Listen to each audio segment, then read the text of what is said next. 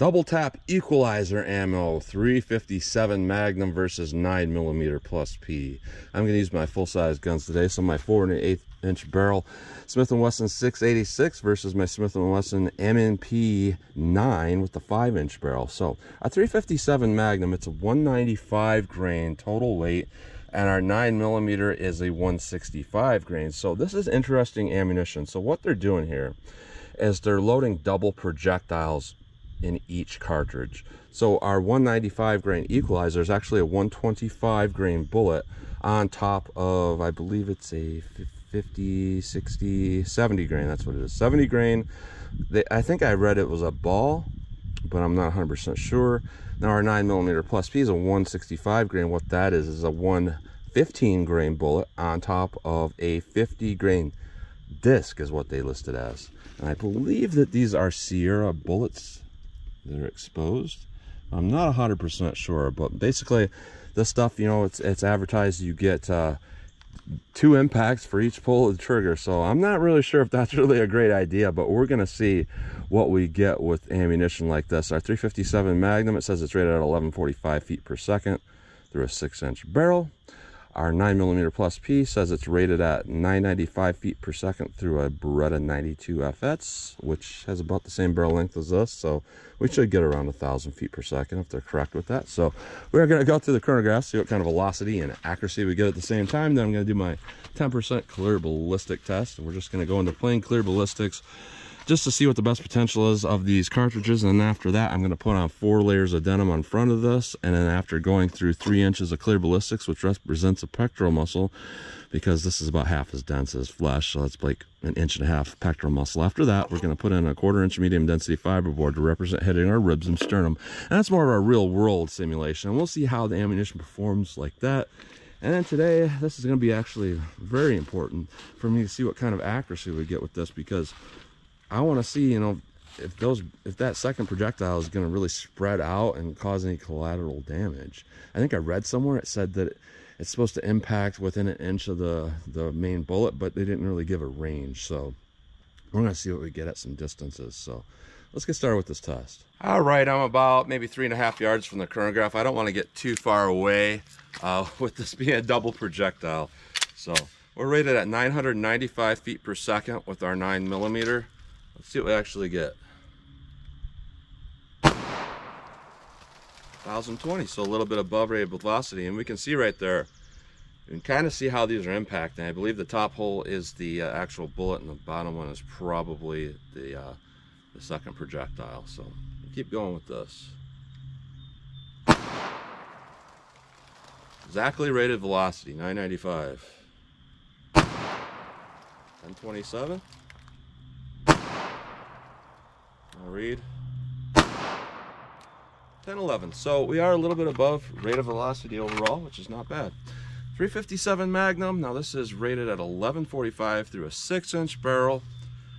But you know, with 6-inch barrels, when you're talking such a large payload, there shouldn't be a whole lot of loss through a 4 1/8 inch barrel. So let's see how close we get to that 1145 feet per second.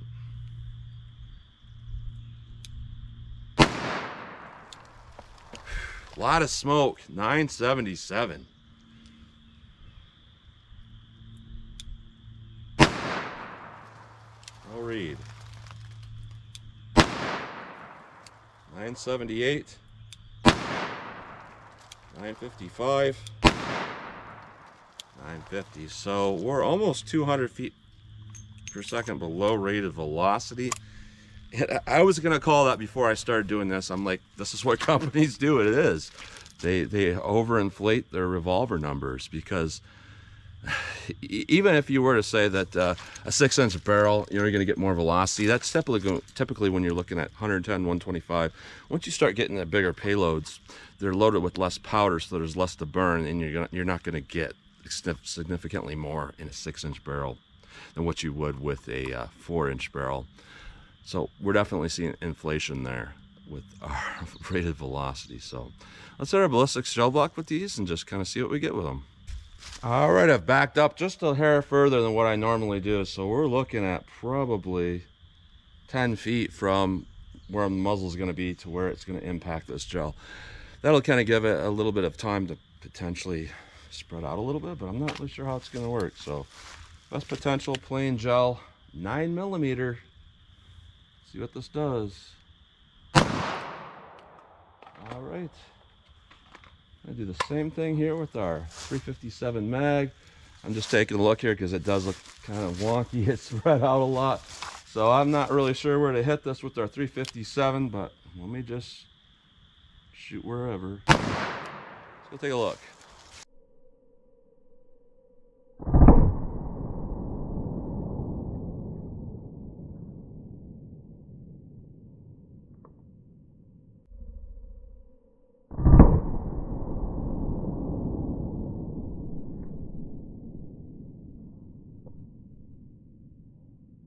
All right, so there's a lot of damage in there. I'm not even really sure which projectiles this. Let me take a look here. I believe this bottom one here is our 9mm. And they went to almost the same penetration.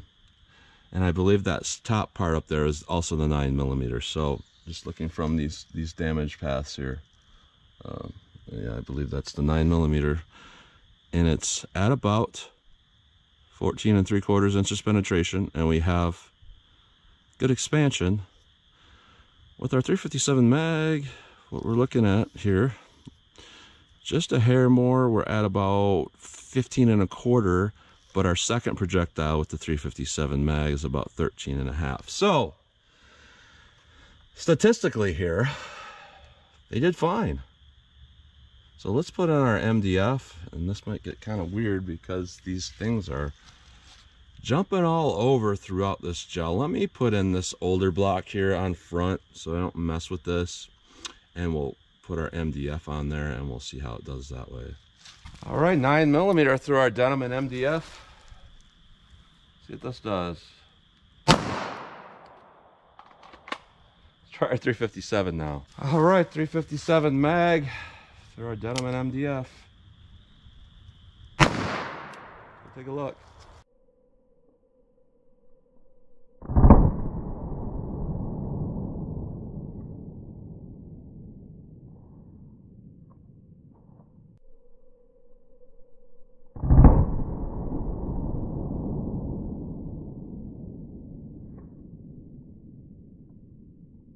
All right, so I used different MDF because per shot, just because I wasn't sure what was going to happen.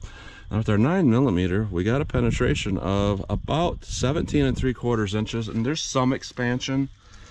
Our second projectile came down here, hit my shelf. Here it is. It's just a disc. That went to about 15 inches, you know, as where our main projectile went to that, you know, our 17 1/2 inches. Now with our 357 mag, first I want to show this impact with our 9mm. This is kind of how they're impacting here. Now with our 357 mag, I put on a different piece of fiberboard here. Not the same thing here.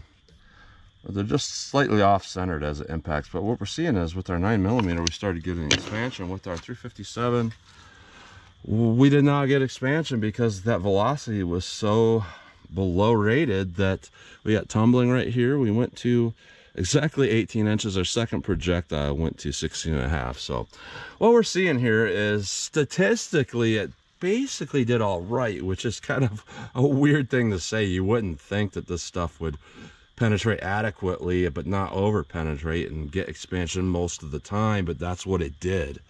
So that's really surprising to me, to be honest. So when we look at our terminal ballistics here, other than the MDF and denim clogging that 357, everything seems pretty good here. So let me shoot at my steel. Now this is what I really want to see. Now obviously they spread out like a shotgun when they hit in gel, but through air they shouldn't spread out that much. But I do want to see where we're impacting and if we get any collateral damage. So let me shoot at my steel now. All right, 25 yards from the target. I'm gonna go center mass, very slow fire here, and see if I can see a second projectile impact. So 9mm, let's see how it does.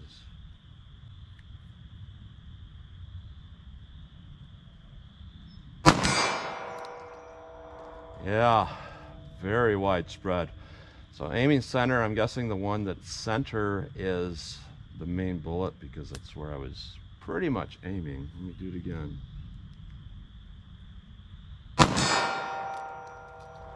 Yeah.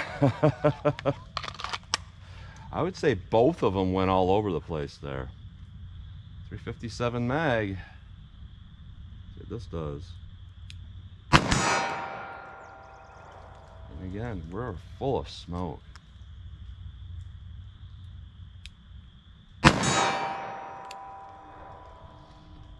Right, I can't really tell her impacting. Let me aim for a headshot. See what happens.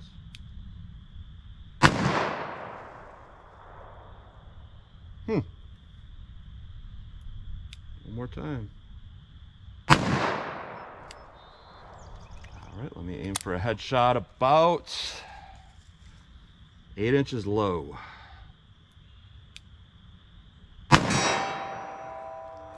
they're hitting all over 8 inches low again. Alright, these things are just going all over the place. Try that with the 9mm, aim for a headshot.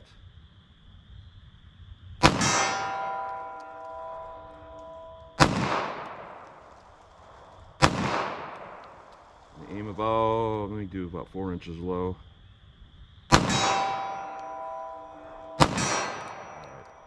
Definitely a very far off point of impact. So what I want to do here, I want to go back to 75 yards just because that's kind of funny to me. I just want to see what happens if we can hit multiple projectiles on target from a distance like that. My thinking is probably not because what we're seeing, but you know, I want to see on camera if we have like any impacts on the dirt and where they are. If one hits the steel, what's impacting the dirt and how far apart are they? So let me do that now. All right, 75 yards from the target. You know, the reason why I use these particular guns for this test and not short barrels is because I really wanted to see what would happen at distance. You guys know what I'm capable of with my full-size guns, so that should give me the ability to hit the target and see if there's any weird collateral damage going on, missing rounds, all of that. So let me take out one shot with this 9mm in center mass. See if I can make a hit.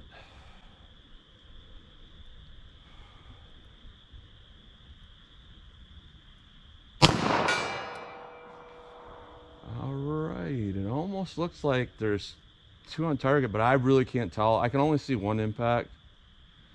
So if there's another one, I think I see, it might not be.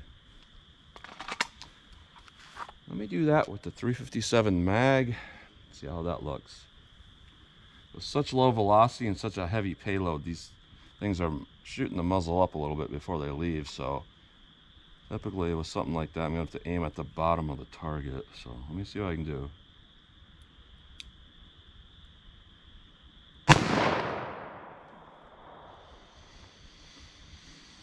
Let me just aim center then.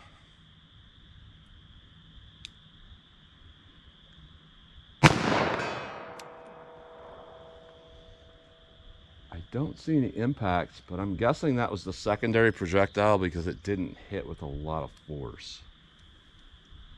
Keep trying. That was the main projectile.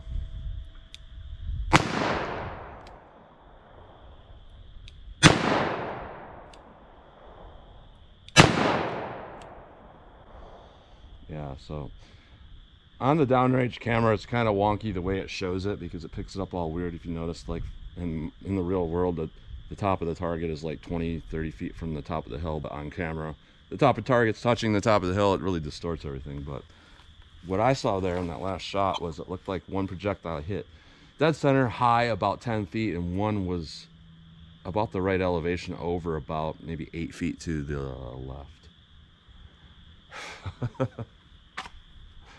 All right, 9mm here. Let me keep going with this.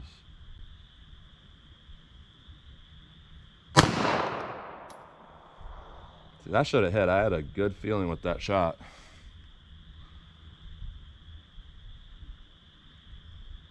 Same thing there.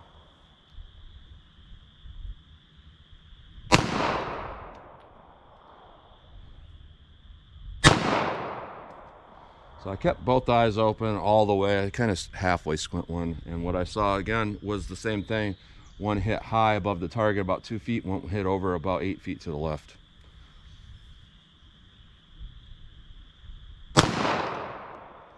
So it's randomly all over. So this whole thing with, you know, keeping the other projectile an inch away from the other one, I'm going to say that's probably 7 yards that they're quoting that. Because any real distance, we're seeing some definite significant changes here. So this is interesting, an interesting ammo. I'm not sure what it's supposed to equalize. Maybe dual threats, so you have 2 shots per pull of the trigger. I don't, but it's supposed to hit in one spot. Equalize your chances of going to jail for collateral damage. I don't know, but what I'm seeing with this, it's really weird. At close range, it actually did okay with their 9mm. Our 9mm was a pass in our ballistic test across the board. Our 357 mag, the denim and MDF, was a fail simply because the rate of velocity was so far off. And like I tried to mention before, you know, when 357, it's got a long case, the heavier and heavier and heavier bullet you go, it goes deeper in the case. You have to actually back off powder charges. You know, like if we're talking like a full power 125 grain load, for instance. I'm just trying to think in my head of charges. Without even using Magnum powder, with using like traditional old powder that you use in 9mm, where you might use 4 grains in a 9mm, you're looking at closer to 8 grains in a 357 Magnum with 125 grain. But if you bring it down to like a 158 grain, you're maybe like 5.5 grains. So what you're working with for powder charge, it should have burned up in a 4-inch barrel with such a heavy projectile, because they would have had to back that powder down really far to where, you know, 4 inches, full 4 inches of barrel would have been enough to burn that up. Adding 2 more inches wouldn't have done anything. So they're completely far off with what they're doing with that. So it's the same thing. They're just not putting any time into the revolver cartridges because I guess people don't care about them anymore. But in a 9mm, they pump it up and does what it says it's going to do, which is really interesting. But overall, our 9mm did okay. Our 357 didn't do good at all. And not to mention the fact that it didn't expand through our denim and MDF, but there was so much smoke that once I fired a shot, I was completely blinded until I moved my hand like this to move it out of the way to be able to see for a second shot. That would indicate that the second projectile is pure lead, as where it looked like our 9mm one, it looked like it had like a gas check around the projectile. So I'm gonna say no on this ammo. I mean, you can use what you want, but I don't see anything good about this. So that's what you get today. So as always, comment, share, and like, and thanks for watching.